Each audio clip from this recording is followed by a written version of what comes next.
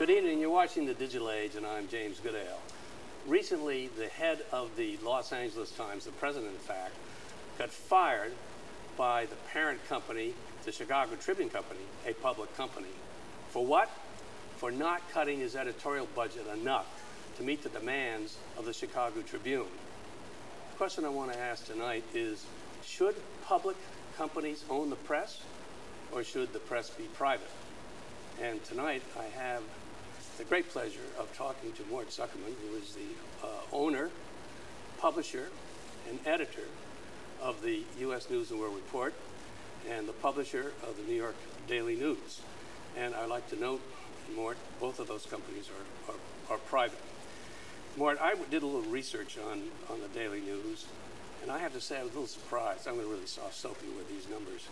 Circulation, I figure this is last year, is more or less about 708,000. That's pretty much what it was 5 years ago. So there was a drop year to year, but you know, it's roughly steady. Here's the number that really boggles my imagination. The New York Daily News has a reading audience of 2.2 million daily against the New York Times 1.6 million. 2.8 million against the New York Times 2.2 on Sunday. Right. I mean, those numbers are unbelievable. Then I also read that, and I had read this before, that you're making money at the Daily News. You had right. 340 million, it said 15 million profit. Your ad revenues are greater than the Post. And then the pièce de résistance, if I may say so, is the Columbia Journalism Review. Yet close students of New York newspapering think that these days the news has the best metropolitan coverage in the city, including that of the New York Times. I mean, that's stunning. That was last year. What's going on this year? Well, our circulation is still holding firm, and in particular on Sunday, which is the most important paper of the week, we're pretty much flat, and we're almost twice as large on Sunday as the New York Post. And as you point out, the metropolitan audience for the Daily News is really quite extraordinary, and this is a reach that not too many other newspapers have in their metropolitan market. And the reason why the Daily News has flourished is because it provides an audience for advertisers, frankly, that is very distinct from the New York Times, and it's the middle and working class audience of the city of New York, and it is a first read for the bulk of our newspaper readers, and therefore it works for the advertising. You know, advertising in a daily newspaper is something that they test. You know, you put in a one-day sale for whatever, Macy's, and they'll be able to tell you what the results are.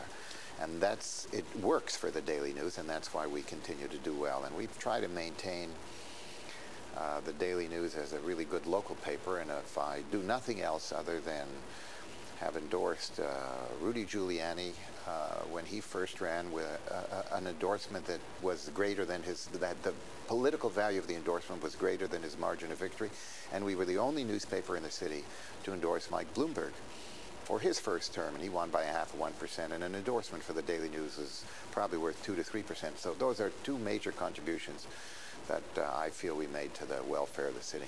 Let's talk about the audience. It's the largest minority audience, I believe. Yeah. I would assume the largest immigrant audience, the largest minority audience, and the largest audience, the largest working class audience. And I didn't say it's the fourth largest audience of any newspaper in the United States. That's right. People watching the show will think I'm making this up because most people think of the Post as the tabloid of choice. We'll get that to them in a minute. There was an interesting story in the New York Times not so long ago that said that the black middle class in Queens was making more money than the whites. Is this research, is this black power part of the power of your newspaper, in fact? Sure, but it's not only the African-American community which has begun to do much better in the city of New York, not only in terms of their employment, but in terms of the value of their homes, both in Queens and in Harlem and the Bronx. But also the Hispanic community has gradually improved itself, and the Asian community has gradually improved itself. And all of these communities are making up a larger and larger portion of New York City, and their natural newspaper is the Daily News. In addition to that, we have a very large union audience, and it's a working class and middle class, lower middle class audience. and it is a paper also that people read on the subway. So we have a much more stable audience by and large than other newspapers. And we have maintained our competitive edge, for example, to the New York Post, which you talked about, even though we're twice as expensive as they are. We're at 50 cents and they're at 25 cents. So this does demonstrate, I think, the real audience and audience loyalty of the Daily News, and it's the reason why it has continued to do well in the last half dozen years, when the newspaper world has been buffeted dramatically by two things. One, and in particular that has affected everybody, is a dramatic increase in newsprint prices. I mean, it's gone from $450 a ton to roughly $700 a ton. It's $250 a ton of additional money. We use 100,000 tons a year, so that affects us. The LA Times uses probably 400,000 tons a year, and they are just facing a huge hit on that. And at the same time, advertising has dropped, particularly, I might add, in the entertainment area for the LA Times and the New York Times. But that doesn't. No, it affects us. We have by far and away the best numbers of people who go to the movies, on opening weekend, who take their children to the movies, who go to the movie a second time, etc. So it has also affected us, even though we have such terrific numbers for people who go to the movies. So this is there are just fundamental trends affecting the newspaper business, which make it more difficult, and therefore, whether you do it because you have to or whether you do it because you see what's coming down the road, everybody is trying to compress their costs. Okay, I want to get to that a bit more in just a second, but I do want to talk about the Post. Yeah. Because for Manhattanites, and you and I are Manhattanites, the New York Post is the tab of choice. It's a second buy for many of us. We don't buy it all the time. It's glossy, it's this and that. And as I said at the opening of the show, because of that, when we look at the news numbers, I have surprised. But the Post is a challenge to you, obviously, because as you say, they sell for 25 cents. Secondly, they're a challenge to you while your circulation numbers have remained stable. During that same period of time about which I've talked, the New York Post has gone up by about 50, 60%, like 400 to 700, getting close to you, 400 to 600,000, something like that. But you're leaving out the Sunday paper, which is the most important paper for any newspaper that's in the business. You've got them on Sunday. And then you make more money on Sunday. Yeah, by far. Now, we're close to 800,000 on Sunday. They're at 430,000 on Sunday. Right. So everybody leaves that out, but that is the most important paper. The issue isn't just Monday through Friday. The big issue for us is Sunday. And frankly, their Sunday circulation has declined, and ours has held up there. So that is where we get the biggest part of our advertising every week, and you know it with the Sunday New York Times, and it's true with the Daily News. So people seem to forget about that. Also, we're not just a Manhattan paper. I mean, we're the #1 paper in Brooklyn, we're the #1 paper in Queens, we're the #1 paper in the Bronx.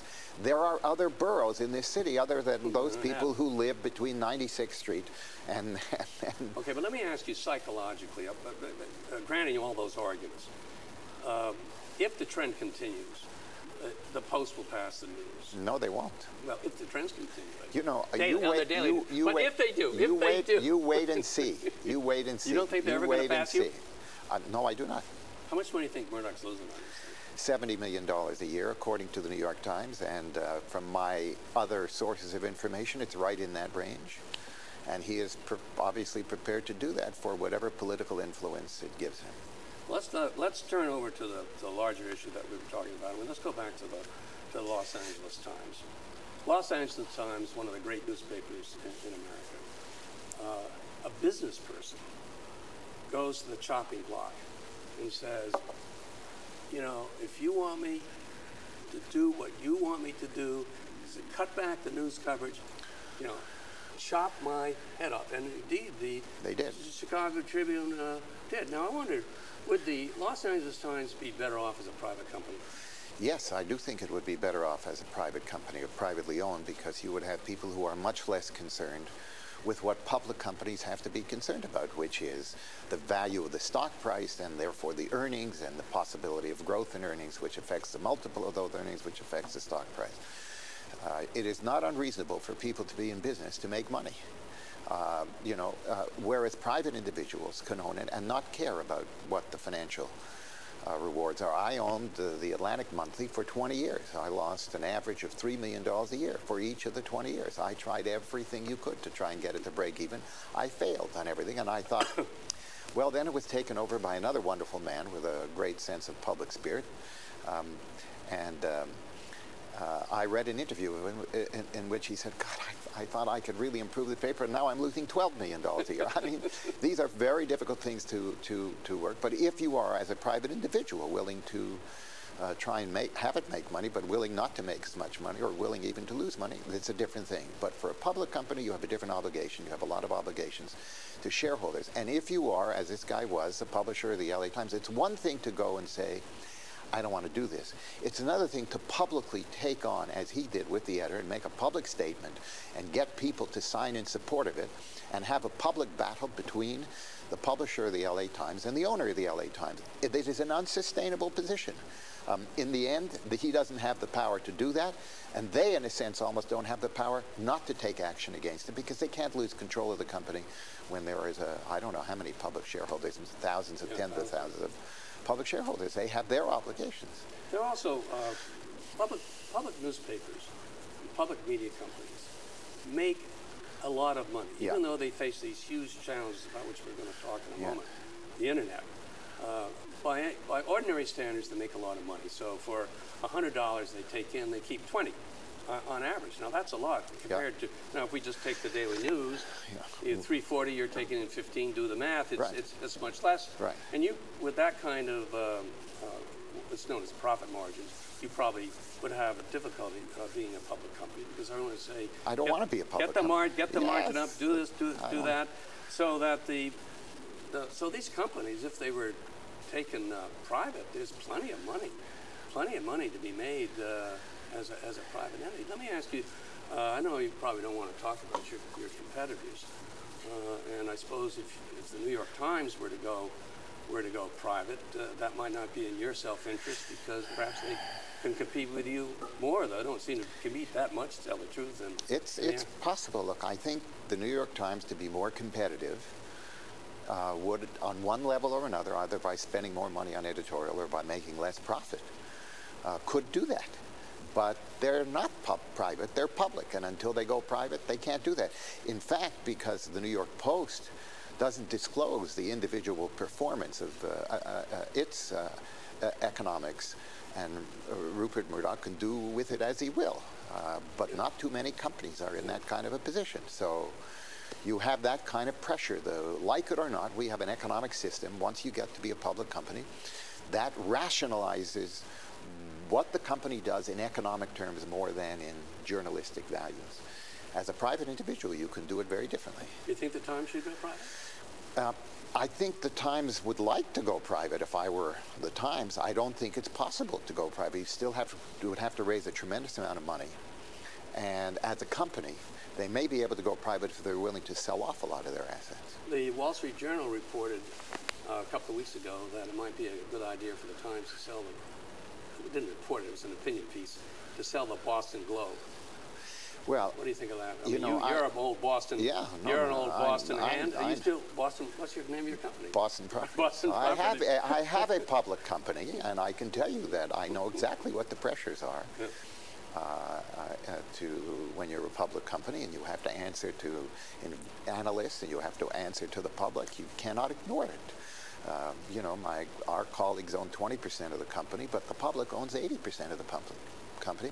We cannot fail to respond to that. Now, we try and do the work at the qualitative level that we have continued to work on, but I understand those pressures. Now, would the Boston Globe be a better company as a better product as a private company? Very possibly. I haven't really followed it that closely. But I would say to you, if it went as a private company compared to the price which the New York Times paid for it, and then if they had to sell it publicly, there would be, I suspect, a substantial loss, because the Boston Globe's economics are even worse than the New York Times economics. Now, let's discuss why the Boston Globe and other newspapers' economics are so bad. Right. And the quick answer is the net. It is the digital age and the net. How is the industry responding to this? How are you responding to it? Well, again, there are two sides to it, and I think it's very important that people remember that Newsprint, the cost side, is just as important as the revenue side. Newsprint has gone up dramatically. That's put one set of pressures on the newspaper. But what you also had is a disintermediation, that is, people leaving, both as readers and as advertisers, newspapers and going to the internet. That is why newspapers have started an internet and continue to refurbish that internet site every day and are selling advertising on it. We're doing that at the Daily News now. We're doing it at U.S. News, and that is where advertising is going up dramatically. Pardon me, advertising is not going up dramatically. If anything, at best, it's holding flat. And in many cases, it's going down a little bit. So you have a real problem. But the major pressure on the economics of newspapers has not been, in my judgment, on the revenue side. While there have been drops, it's been 5, 7, 8%. But you had a huge increase in cost, primarily newsprint costs. That's what people do not pay attention to. All right, so... and it comes right off the bottom line. If we're paying $25 million, there's no doubt but that our profitability is affected by that. We cannot pass that on in the usual way, either through increased circulation price or through increased advertising rates. A little bit of it we can, but not nearly enough. So our profitability is down probably by, I don't know, 40, 50% in the last 5 or 6 years as a result primarily of that. We're still profitable. And still significantly profitable. Okay, so now you're sitting in the same seat as everybody else, although you're private, you have more flexibility. Right. But in a sense, you're no different than the Chicago Tribune, which looks at the LA Times. You're no different than the New York Times, right, which looks at itself and deals with the future. Tell me exactly how it plays out in your mind. I mean, you say, okay, we're selling advertising on the net. Yeah. The costs are going up. Is there going to be enough revenue out there to meet the cost that you get from the net? Well, that is what everybody's expectation is, and that is what we're all working towards. In the meantime, you may be slightly less profitable, but you're at a moment where your internet advertising is going this way. It's starting from a fairly low base. Your other advertising is coming down. You have to hope that your internet profitability goes up enough to compensate for the other. I think it will. But there is a gap in between where it's still not there. You do think I think it'll take 3 years. You'll be able to cover your... Absolutely. That will mean more people will be going to the net, too, because they're going to the net anyhow. You're just following the market. Right. Now, it doesn't mean we're not basically losing our audience. Now, some newspapers are losing their audience because of the nature of their audience, because we have an audience...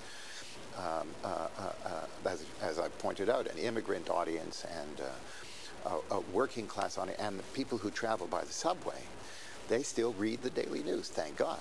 But I'm not saying it's easy.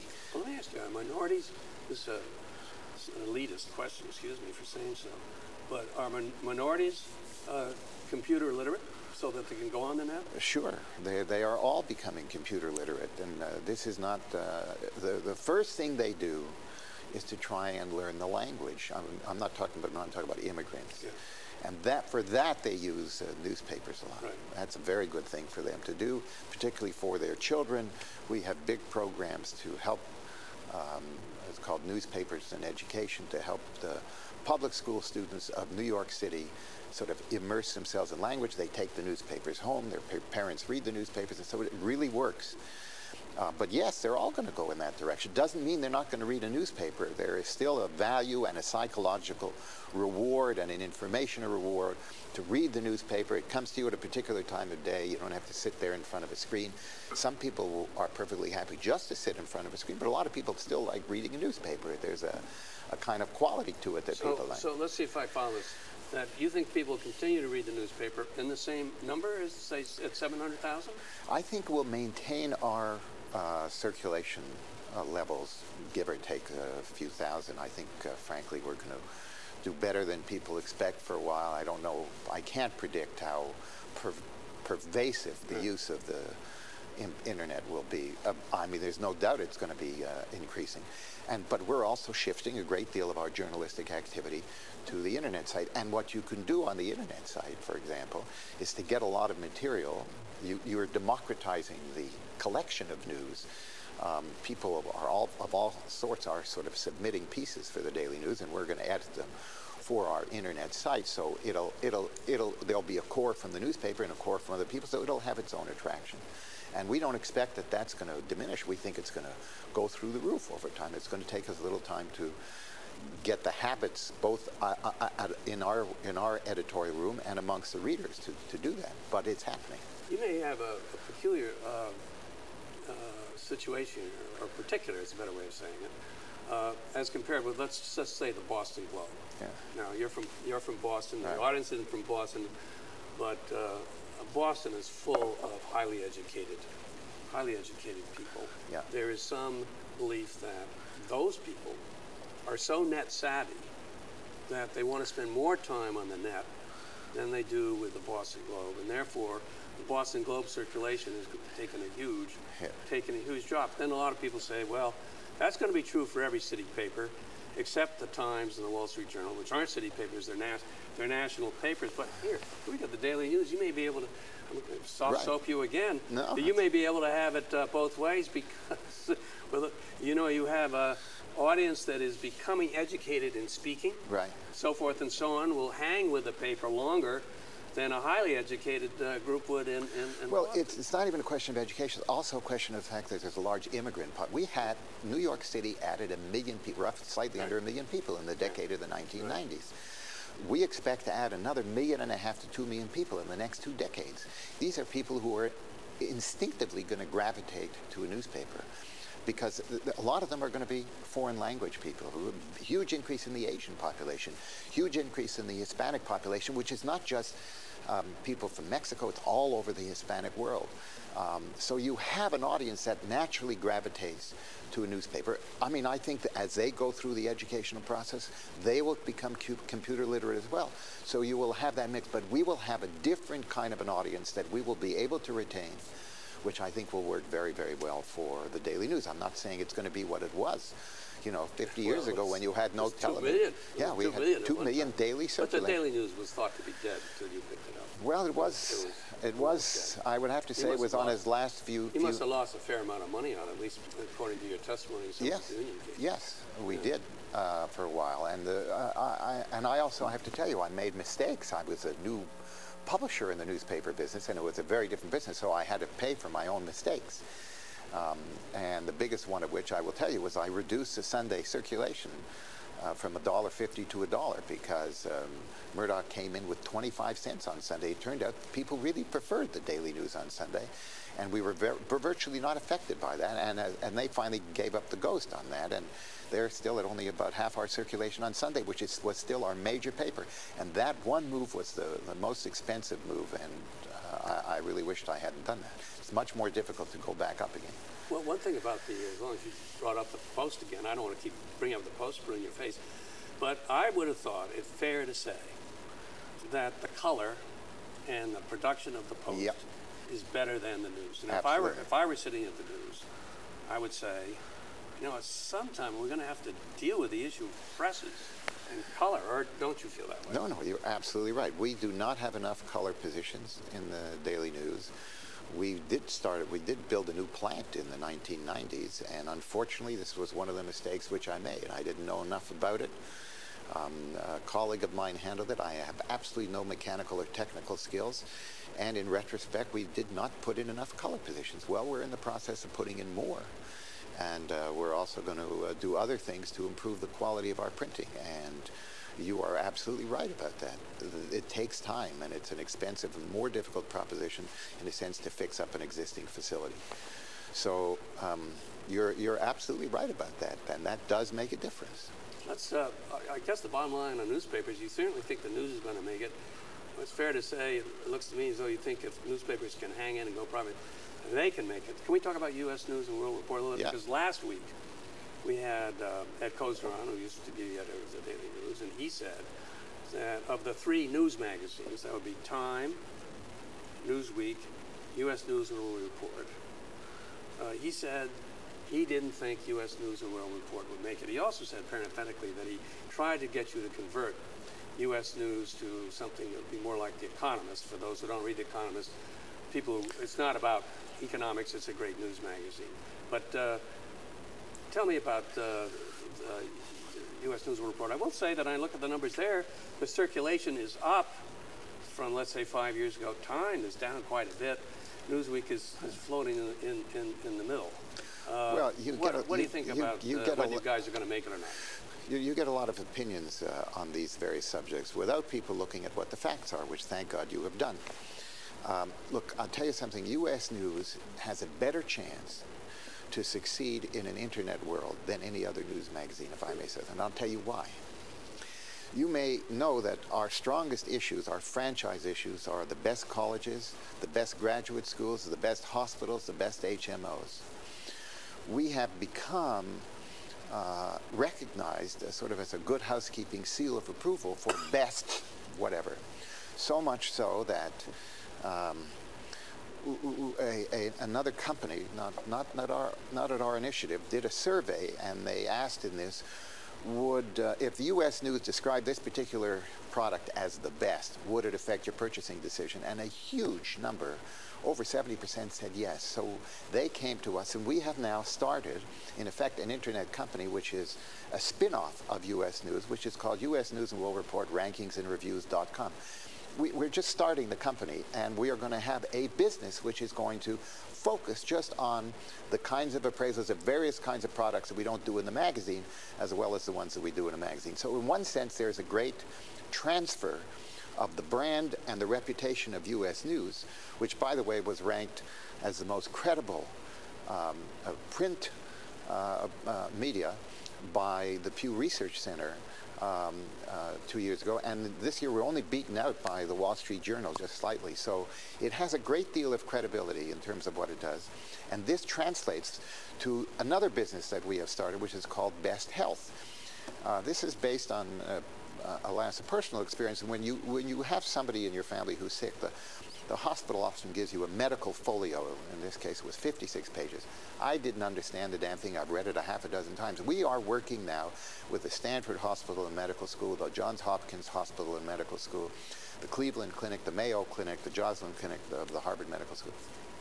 We're translating their medical conditions into language that people are understanding, and that's going to be another website called Best Health. Excuse me, we've got 1 minute left. Oh. I want to give you the first question. Yes or no? You're making money in U.S. News and World Report?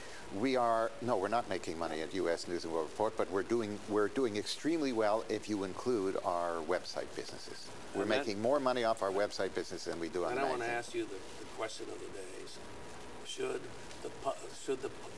should the public own the press?